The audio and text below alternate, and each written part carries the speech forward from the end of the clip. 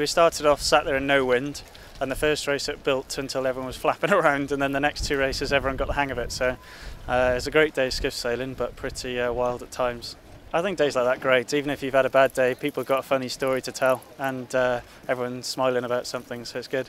For us, I think we started off well the season last year and then lost track a little bit towards the end, and I think we've highlighted those areas and just looking to kick things off running, and we've got plenty of events to do this year and trying to perform at them all.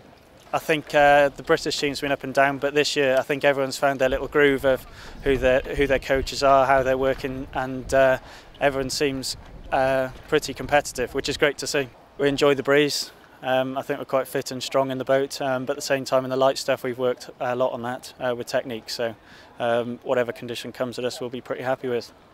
It started off really well in the first race. We came through to win the first race, and we're really confident. We put a lot of time into those conditions and we're pretty pumped and excited with it all. And then the next race, thought it got windy, put the rig on the wrong settings, a bit slow, nursed it round, and then in the last race we capsized at the first top mark. So it was just a bit of felt like a wasted opportunity because we've made such big gains in those conditions, showed that in the first race.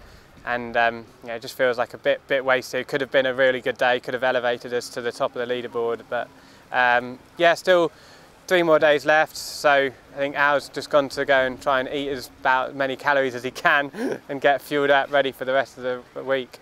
It's really good to get you know, the Kiwis here, you know, and there was some big, I don't know, it was a bit of a turnaround yesterday when we saw that the second and third boat from the world didn't make Gold Fleet, so it's certainly like really tough racing here, and yeah, to be up there is good.